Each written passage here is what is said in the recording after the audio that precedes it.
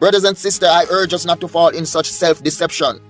We should know that man's own righteousness is like filthy rag. We cannot be righteous without Christ Jesus. We must understand that it is not about wishing for the day of the Lord to come, but it is about living the life that counts.